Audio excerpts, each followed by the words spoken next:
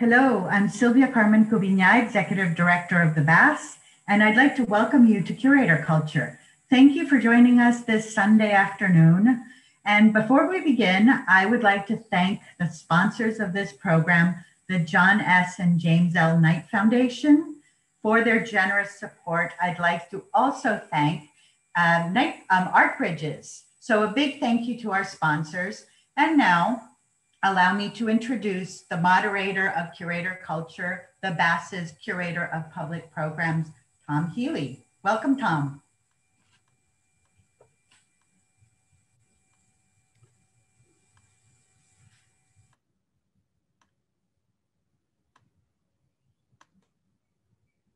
Hi, Sylvia. Sorry about that. It took a little delay to find my video, but thank you for that. And welcome, everybody, and happy Sunday. We're thrilled to have this conversation today with Jacolby Satterwhite and Najja Moon. And I'd like to welcome them both to the screen. Hey, Najja. How you doing, Tom? I'm well, thank you. How are you? I'm doing pretty good. Happy to be here. And there's Jacolby.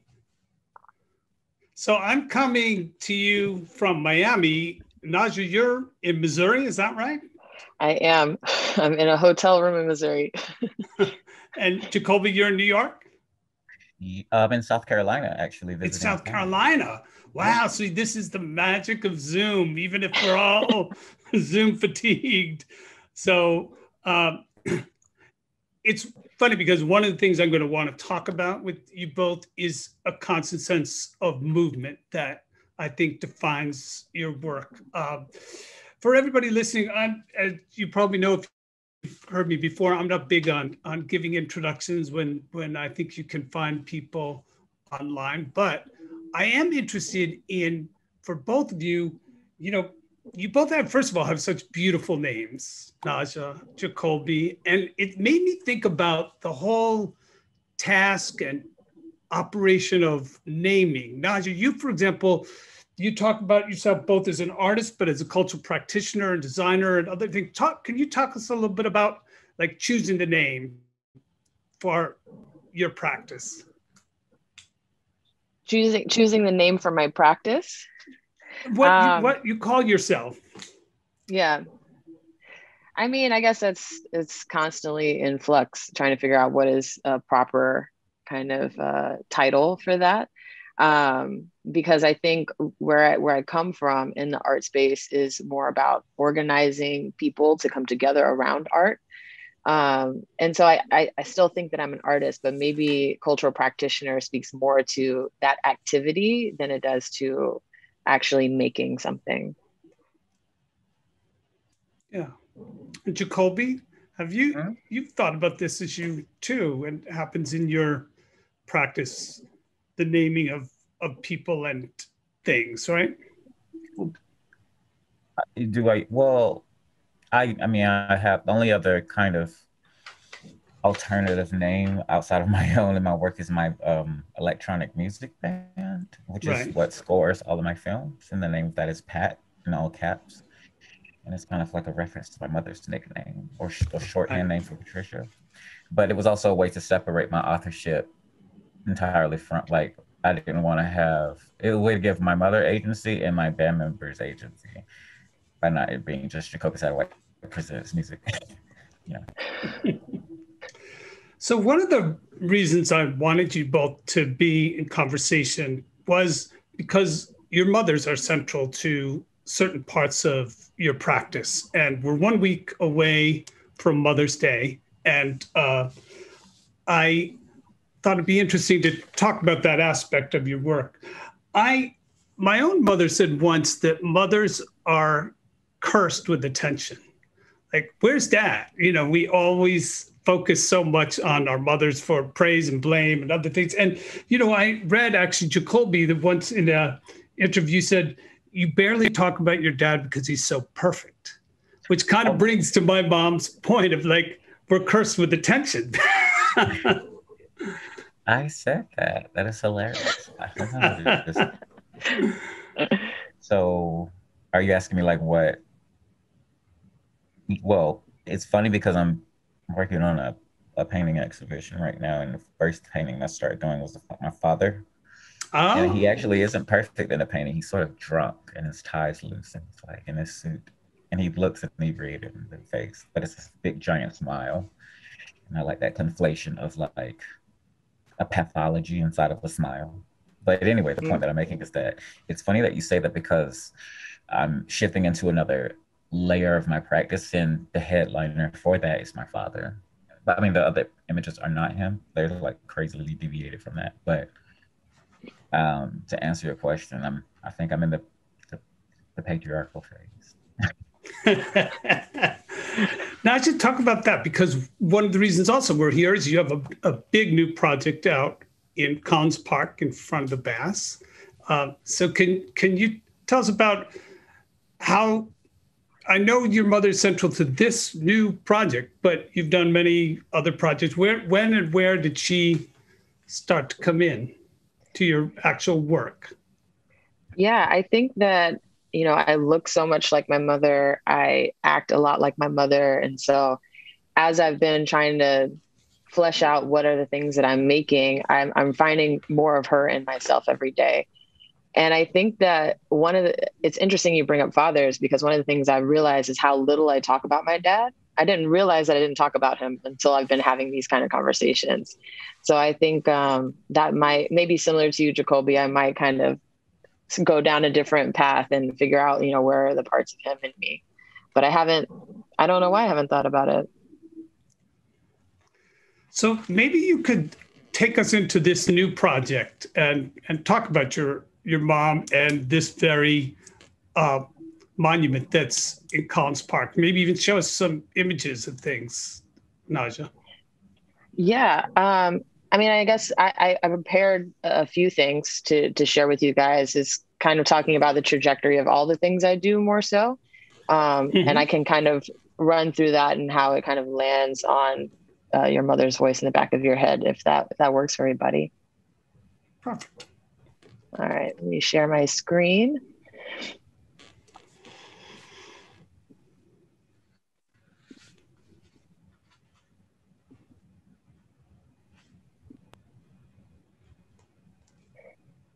All right, you guys see that? I am my mother's child. Yeah, and so I mean, I was just saying how I look so much like her, so I thought this would be a great place to start, and maybe it could be a pop quiz later or something. Who's who? You can't tell. But yeah, and I think that one of the things that I've been excited to do through this project also is giving me an opportunity to kind of thank my mother in public over and over and over again. She's always been super encouraging about my practice, and she's a musician and a minister and has done theater things and never pursued a career in the arts. And I think because of that, she's been really vocal about supporting me in whatever I feel called to do. But I'd say my drawings are kind of the grounding part of my practice. They kind of work as journaling for me. They're kind of like this stream of consciousness type of thing that a lot of times get translated into text. And then as I've been, I guess, developing them more, I've been working on translating them into music even, which I have a few images here for a new project that I'm working on.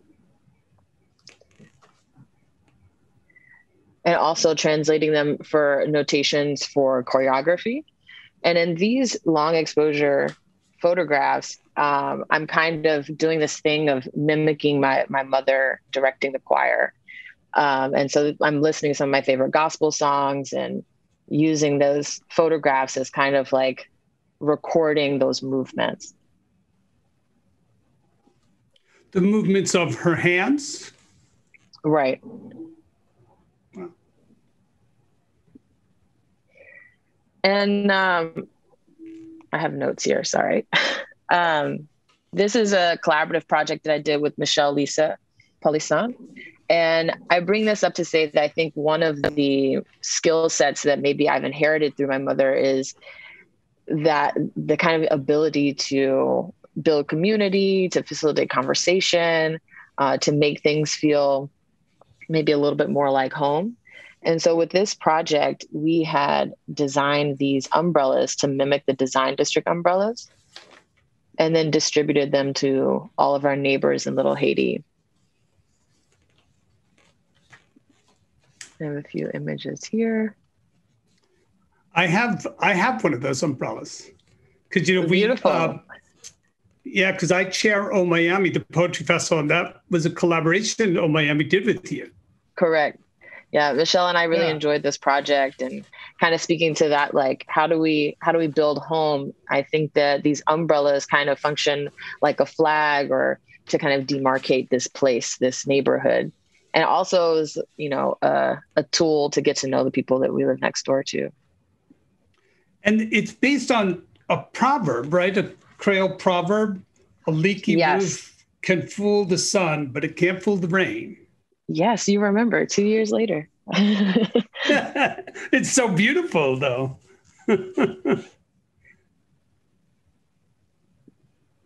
And then kind of landing on this project with the bass, your mama's voice in the back of your head.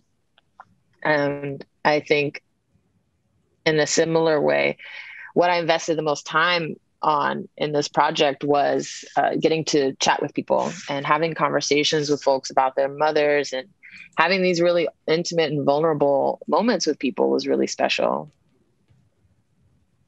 And I have I'm gonna pray for you.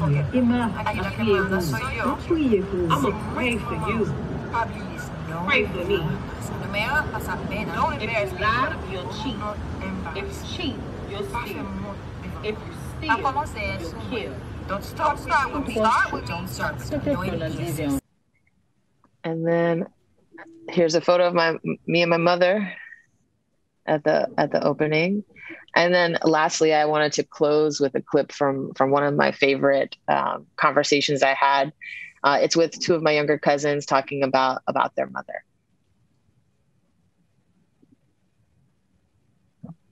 What else I say? You also yell at us real loud when we go down the stairs. Right. Stop playing on the stairs. And then we run down the stairs. So let me ask you this: does your mommy tell you anything about what you can be when you grow up? No. Oh, all the time I've been saying that I want to be a train driver, airplane driver, and I want to be a teacher and a hip hop teacher. And do I say you can be those things? Yes. You believe in us. What does she say to make you feel that way? She says you are confident, you are a queen, you are a king, you are black, you are African. She encourages like those things. And she said sometimes she says keep up the good work. Yeah. Yes, that's good. Really good. Like this. All right, that's it from me. Come back. There you guys are.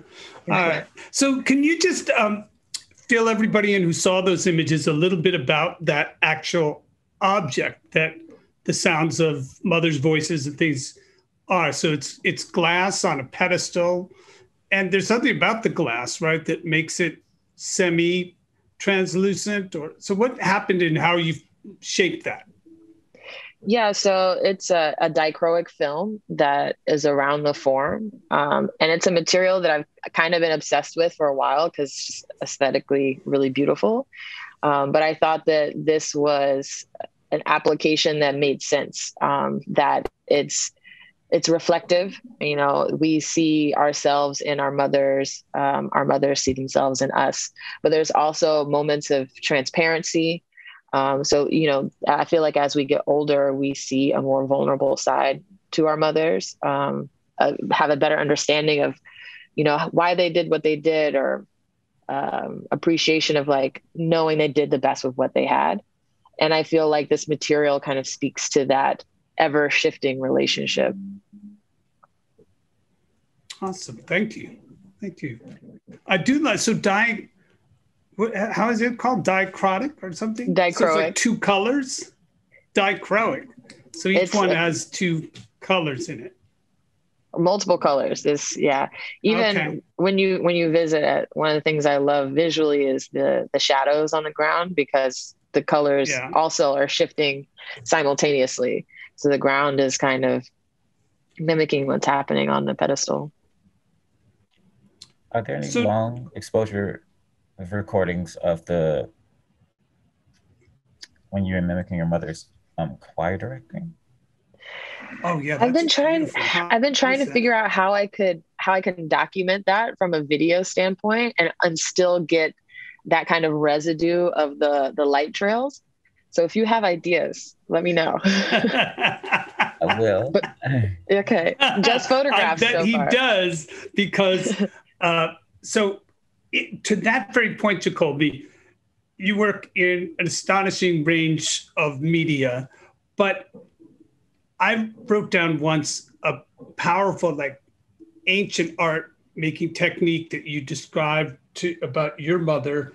You said your mother's practice is a gesso or primer for your work. Yeah. Well, I mean, I kind of have a painterly vernacular just because it's like what I've studied since I was 14. So it's kind of like when I kind of deviated to digital media after grad school. So everything is referencing. But yeah, because the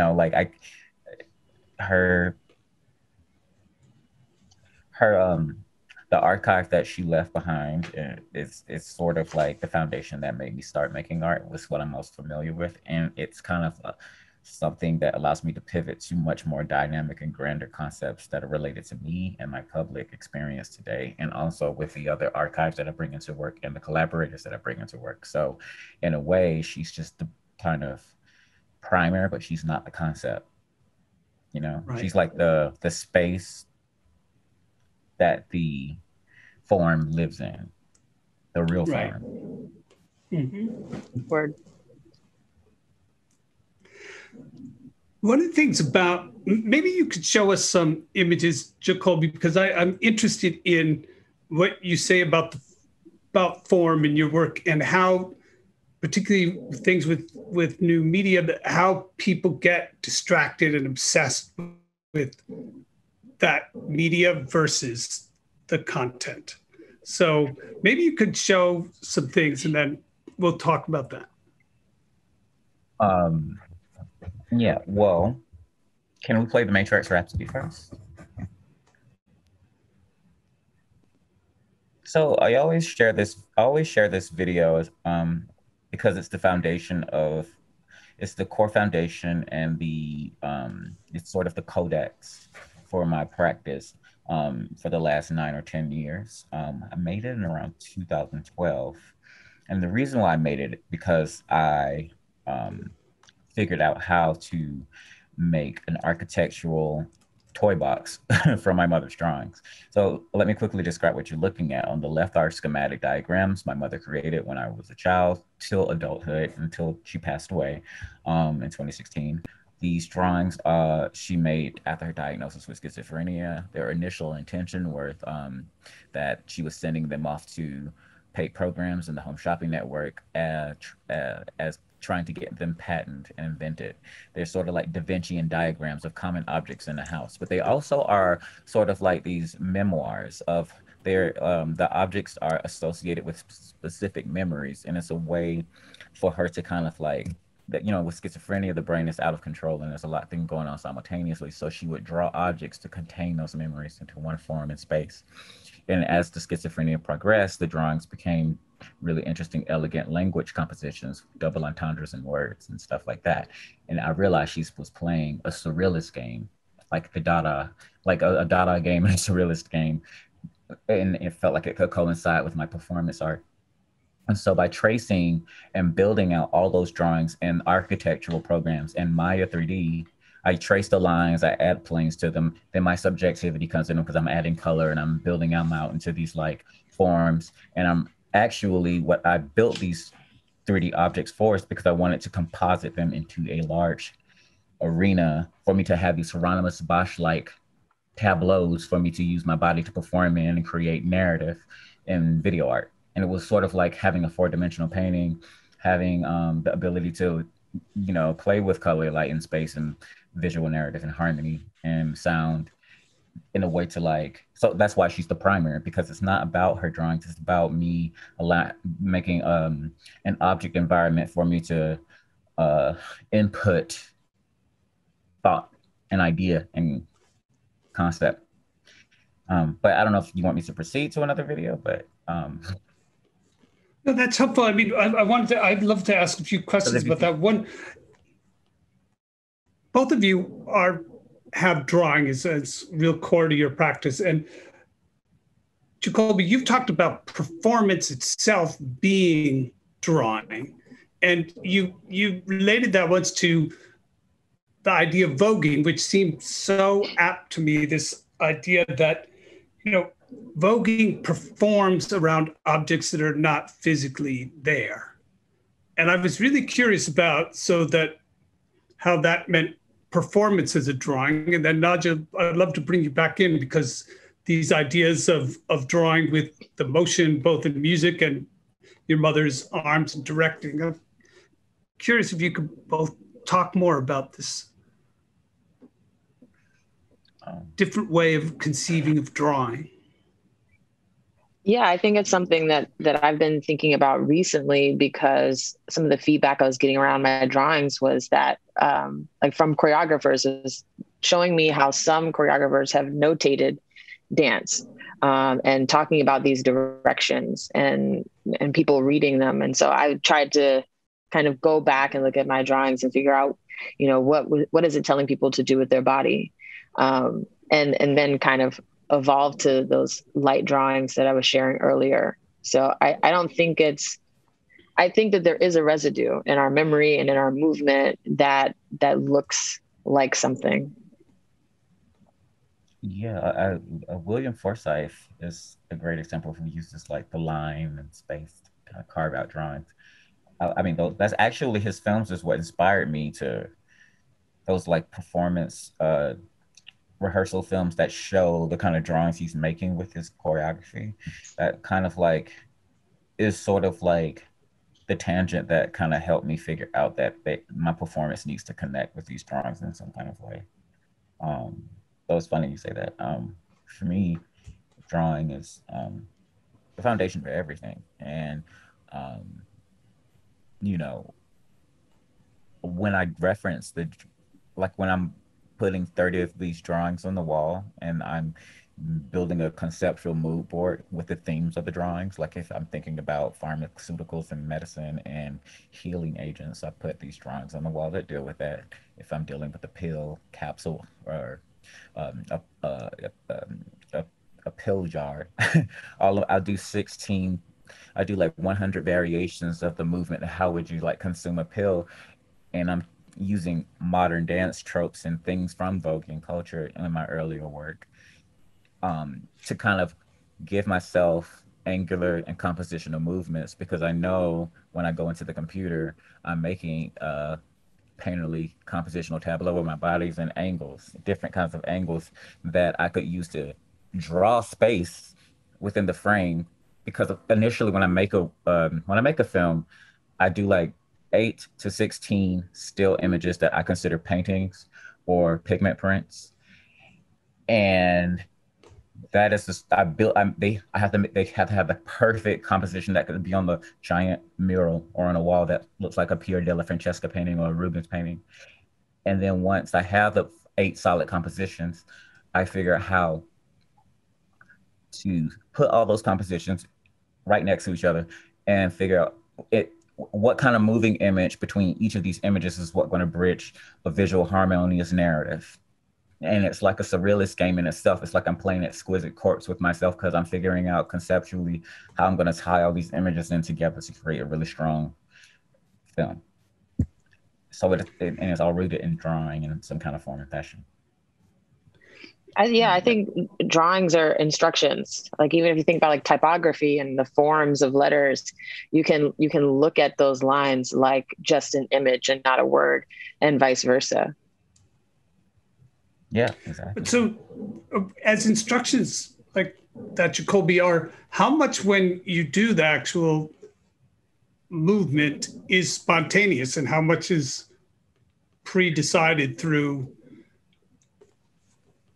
this well, review? over the years, vernacular has developed through just constant repetition, moving 7 hours a day on a green screen, working in the computer. And then I have like my go-to move. I mean, I don't perform anymore, really. Very minimally, right, because I'm moving on to different kinds of languages. But like when I have made films and done green screen sessions, because of like doing it for so many years, I have a specific kind of like, as any dancer does, you begin to find a rhythm and a system and a lexicon to tie it in together constantly. And so like there are things, so I have like the spontaneous and the improvisational kind of things, but the intention behind the movement is always specific. So if the movement is geared towards pulling a lever, climbing up a wall, hammering, consuming, fighting, giving birth, gardening, I'm going to like, there's always like a Baroque and camp and like just gesticular, idea associated with it to make it more interesting, because when I'm animating, I'm usually rotoscoping those figures that are like transparent, like I'm tracing the hand by hand by hand by hand, so I can attach the 3D object to it. So it looks like the figure and the ground are like, to make it more, what do you call it? So I allow the figure to actually participate in the space, and it seems seamless. Like, my body, when you notice in my films that my body is actually manipulating and moving the 3D animated space. And so there's this fusion of live action and Unreal. But yeah, it's just all about the intention. That's where the improvisation comes in, to mediate the intention. So show us that. Okay. Can we play... I guess we can play Country Ball, but actually, no, let's play We Are in Hell When We Hurt Each Other. No, sorry. Let's play Country Ball. Sorry, I'm so sorry to be such a...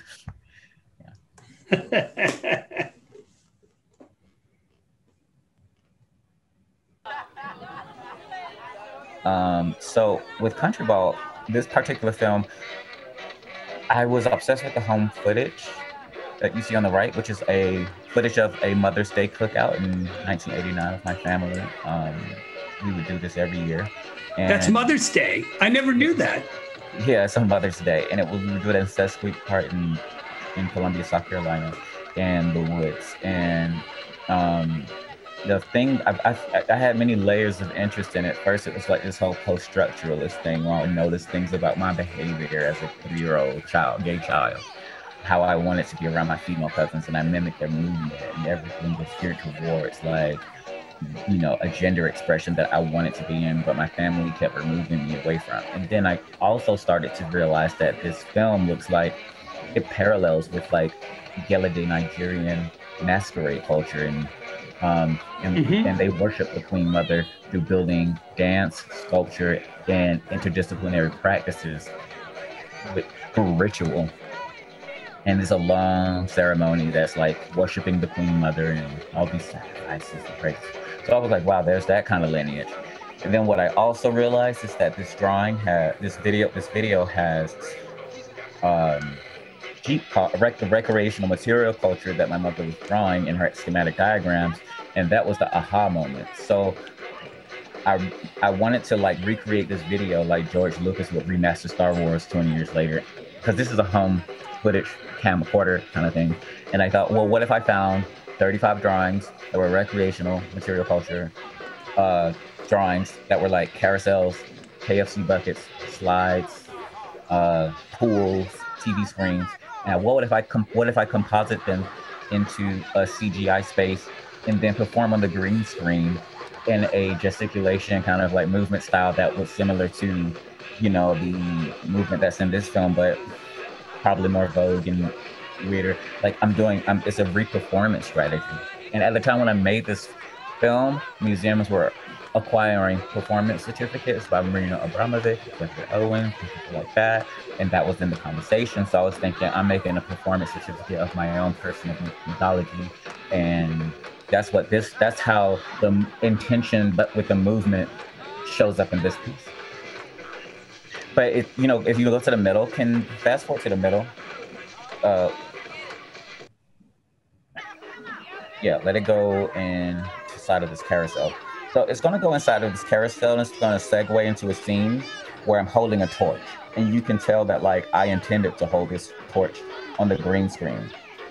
And then you see how my movement is all pivoting around, or like not pivot, it's like manipulated. My movement is focused on the actions around this torch and how it blows up this American dream sign. And then it crushes the ground. And then I'm like spinning on my leg. And there's a choreography that is totally intent, and I throw it away. And then it comes down on me. And that is sort of there's like, a premeditated connection where the movement is a script for the piece, So there we go. That's, I don't know why that stopped there, but anyway, so you can stop playing it. Thank you. So Jacolby, one of the things I wanted to ask you about, when I watch so many of these works, and you talk about this pivot and the space kind of being often in the round, it feels like such a vulnerable space to me, almost like a Colosseum space. It's something different from, like, I don't know, something that's more rectilinear or up on a stage. There's something about that way of being viewed that feels like a different kind of exposure to me. Is that intentional? I mean, everything. I mean, yeah, all of the work is vulnerable, every single one. And I kind of revisit the work with like a grotesque, ew, I'm like constantly doing this, but it's vulnerable because. Because what? Like you're not happy with that work now? No, it's just sort of like it takes a lot of. I mean, not only does it take my physical capacity to the extreme, to like in regards to like the green screen sessions, but also the labor behind producing them. I see. I have to make them all by myself. I don't have assistants, and like I think therefore, and everything has such magnified intention. Some private intentions and public intentions that are objective and non-objective. Some pieces, I kind of have a very, very strong distance between the personal and family stuff, like even the relationship with my mother. But sometimes it's vulnerable because the private is such a material in the work. And sometimes, and I think like, as I evolve as a human being, sometimes my actions in my work and the interviews and me campaigning for the work contradicts itself because I'm growing, I'm changing, and I'm completely rebranding my soul. And like, I put so much of myself in it's like it's almost like an action painting or you think like, it's just so much of me and my thumbprint, whether it's like making the actual work digitally or rotoscoping and animating the work and performing in the work, and it being about my personal narrative mixed with my public narrative. It's completely is a castration. One of the things that I was thinking about watching that last piece is how relatable it is at the same time. And I wonder, how much do you think, I'm from North Carolina, you're from South Carolina. Yeah, that's right. But I wonder, do you think that place is a big thing that shows up in your work? Do you think that being from the South is a part of the personal that then gets to reach out to a larger audience? Yeah, in that particular piece. And newer works, I would not say, I feel like a lot of my life in New York City and Brooklyn and in Europe, in like the social spaces and social issues, and like all of the things that have developed in my life after age 27 are kind of the primary focus of the last 6 or 7 or 8 pieces. But like between Redefined Desire and Birds in Paradise series, there's seldom anything to do with the South. But maybe it does. I wouldn't know. Like I find out these things like later. Like it's like my work is a Rorschach test, and I feel like when I get wiser about things, I can see what the id is doing versus what I think the ego is doing. Right. So that's interesting. So not. Oh, sorry. Yeah. No, I was just gonna say I've been in Miami for almost 12 years now, and I feel like I can't escape that Southern belle-ness of my identity, even though I haven't been in that place or probably couldn't even get around town if I went back home. So it's like it's interesting, that different experience. I mean, I feel like if you did like a Rome Prize residency or something for you, you definitely see yourself bleed away from it. Because the environment does change everything. And I'm actually in South Carolina now, and I feel like I'll be coming here a lot more. And I could see like me tapping into, I feel like there's more things to tap into as I'm here. So yeah. And I've just been here for 3 days. That's beautiful.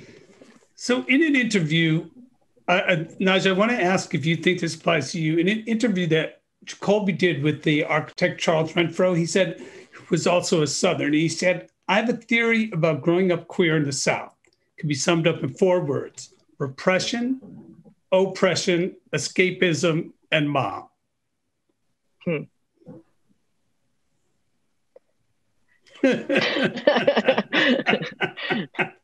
Why not? I said that? No, Charles Renfro said Charles said that, yes. Yeah. I remember that. But I thought it was funny that I mean, that's true. Queer artists often, all over. Yeah. So I wanted to ask you about this idea, Najja, of a stage and about this vulnerability and kind of self-unfolding awareness. You did have this ongoing project, the aesthetics of mobility, and you lived in a truck, and from your bed, you and your partner have done these series of very moving videos, and sometimes deeply ordinary and then immensely personal things. Could you talk to us a little bit about that? Yeah, I mean, and we still live there, and our house is great. And I think it's the only reason why we survived the pandemic is because we don't have to pay rent. We live in our truck. It's perfect.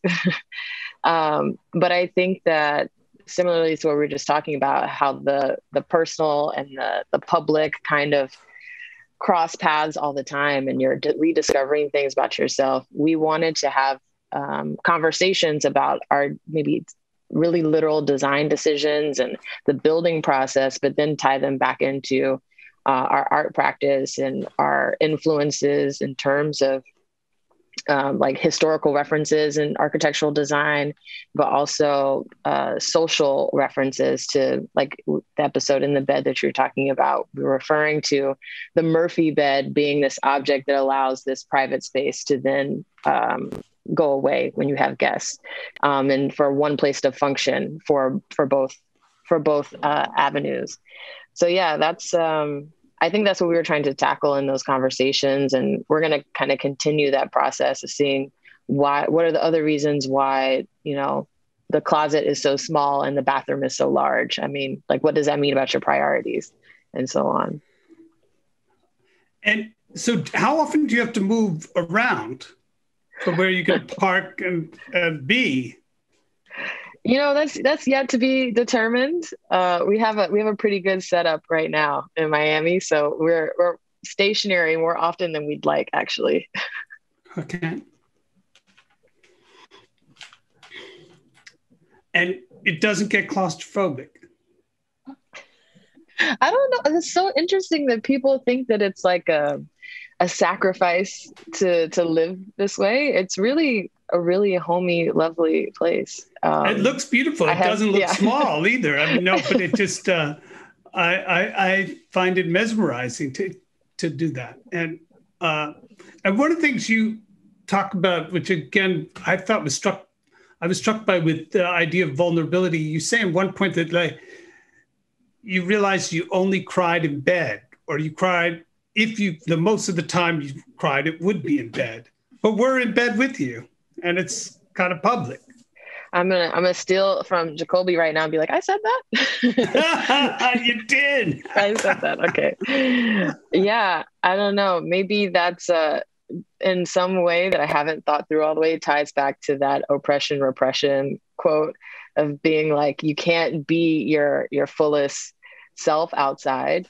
So maybe those more vulnerable moments of depression or sadness or confusion you have at home in bed. I don't know. I know.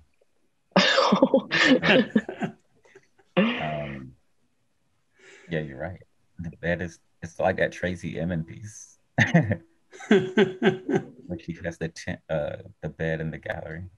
Mm-hmm. Messy stuff around after she had her miscarriage. Yeah. Or I thought you were about to tell us all the reasons why you cry. It's like you were getting all quiet, sentimental. I was about to, and then I transitioned to church. Okay. No crying. Well, all right, I'm going to ask a really tough question that is about the sense of home. And, you know, it was the title of an album of yours, Jacolby, other work, you're at home. And we've just been talking about your home, Najja. And Jacolby, you said this. I said that, but you did. So I don't know if this should be on the record, but I'm going to say it. In candid conversations with my Black friends, when we're just kitchen table talking, we talk about how the Black family is literally deconstructed and died. And it started with millennials getting college degrees and moving on. In a way, we all fled. Oh, yeah. I mean, I definitely said that. You want to know, elaborate on that? Yeah, would you both elaborate on that? I mean, I'm interested in that experience. I grew up with a poor white kid, but on a farm, and shaking the dust from my feet and fleeing was something I had no regrets about. I had no sense of being tied, but I'm curious about this sense of responsibility and I mean, the very powerful language about decimating the family. I'd love you to elaborate. Well, I mean, I think like there was this like seismic shift in the Black family after the 80s, and the crack epidemic went really crazy. And I think that kind of like indirectly caused a complex fault line in the family structure for many families, and just like the socio-economical kind of like structure of this country. And I think and also like the opportunity to have agency over your life and go to college, and the way, like, I think my generation and the generation before me, Generation X and millennials, I think started. I think there's something about when you like find yourself. Well, it's really hard to. It's really hard to survive in the real world, and then when you see yourself growing and finding opportunities, you almost have this imposter syndrome, and then you're on this rat race to continue like stealing something that you probably earned. And I think people like get lost in the sauce of it all, and I think the Black family kind of breaks up because a lot of people, it is a kind of like an unfortunately, like, I think there's like this collective evasiveness that has happened within many people. I mean, I feel kind of weird talking about this, but like for myself, I feel like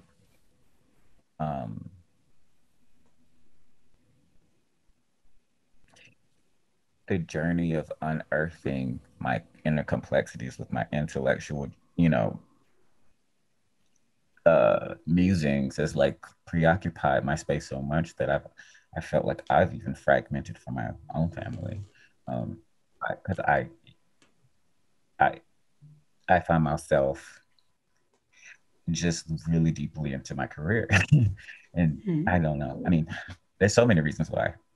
Like, I don't know. I feel like I can't talk anymore about it. I understand. No, I'm sorry. I didn't. Najja, No, I mean it's interesting. I think that I can only speak from my lived experience, and for me, my family is such a grounding source, that even though I haven't lived in Durham, North Carolina for over a decade, it's still home for me. I don't feel that's a sense of separation. And even in the things that I'm doing here and other places, I feel them with me, supporting what I'm doing. And I hope that I'm feeding back into, my family and how they grow, the cousins that I shared, yes, in the video, those are my cousins' kids. And, each generation, we're all pretty close. And I think it's one of the things that for my family has been really positive, from the pandemic, is that, a lot of us live in different places now, but now we use Zoom to meet once a month online. And so kind of maybe cleaning up those fragments that we're talking about. Yeah, I mean, I agree. I mean, like, I don't even feel. I just want to interrupt for a quick second. Just tell our audience that we love to have questions. So if you type them in on the screen, I will ask them to Najja and Jacolby. Yeah, Jacolby. Sorry. Oh, I guess I just want to reaffirm that I don't personally feel too separated, but I do acknowledge and see like the major difference between how I grew up as a kid when things were really tight versus like how cousins, just like I think globalism period is what separated us. For sure. We can stick together with Instagram, right. But it means like, it's just something the world kind of like expanded in such a crystallized fashion that naturally there was some sort of, I just feel like, the family structure is definitely different than it would have been in the 80s and 90s when everything was on a landline telephone and everything was localized. So I haven't been to a family reunion since like 1995, so shit like that. Be cool to have a Mother's Day barbecue. I don't think that's going on. I think I should do one. I should become a mother first. Yeah. So, Najja, can you talk a little bit about what's happening with the piece and what here in Collins Park and how other families and mothers and things have responded? I asked you offline once if you go there without people knowing it's you and listen in. How has that been? Yeah, I mean, I've been really happy with the response to the piece. There's definitely things that like I see and hear, and I'm like, that's not how it's supposed to be, or I didn't accomplish that to the level that I wanted. But I think ultimately, it's the work is doing what it's supposed to do. Those kind of experiences I've had being in the park, and folks just passing by and pausing and being like, is this talking? Is this my mother? Like, what's happening? And just private conversations I've had with folks who are like, my mother passed a year ago. This gave me opportunity to potentially kind of reconvene with her in a way that I hadn't thought about. So there's been a wide range of responses. And I think one of the things that I try to always mention when I talk about the piece is that in one of the 4 channels of audio, the theme of it is insults, and that it's not all roses when talking about motherhood. That some people's experiences are not the most joyful ones, or the things that they remember their mother saying that are ringing in the back of their head aren't affirmations. And so I wanted to try and give us like a well-rounded expression of that monument as possible. My husband has a little toy that sits on a table. You just press it, and it's a Jewish mother talking to her kids, and it sort of says, "You're going to poke somebody's eye out with that thing. Or, it's broke. Are you happy now?" And it's a whole litany of insults. Why didn't you share this with me? That's amazing. I love that. I had forgotten he had it until we were going to do this talk, but there weren't any loving parts. It's just the insults.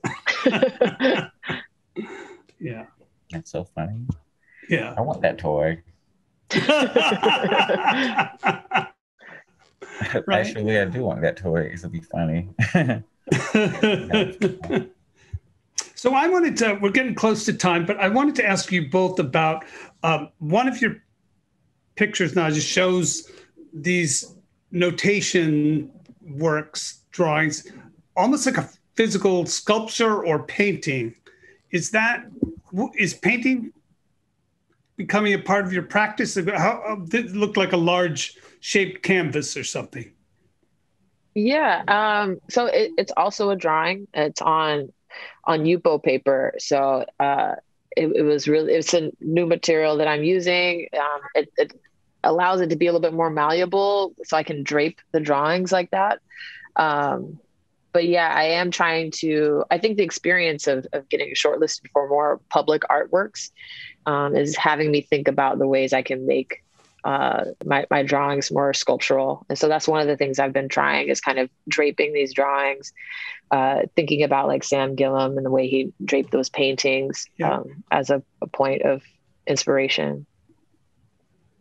Mm-hmm. So Jacolby, I hesitate to ask you about painting in the traditional sense of painting, but you're doing a painting show. And it's actually in the traditional sense. Oh, it is? Yeah. I mean, it's like... When is it? Tentatively November, mid-November. Uh-huh. And I mean, I don't want to give too much information because I think it's... No. I think it's confidential. But it's painting. The venue and the actual show, but... Yes, tease us. Yeah, we will stay tuned. Awesome. Well, I really thank you both for being here. Love and complicated feelings to our mothers past and present, and love to you both too for being here. So thank you so much. Thank you. It was thank you. Fabulous. All right. I enjoyed it so much. All right. Take care, you guys. Bye, guys. Bye-bye. Bye.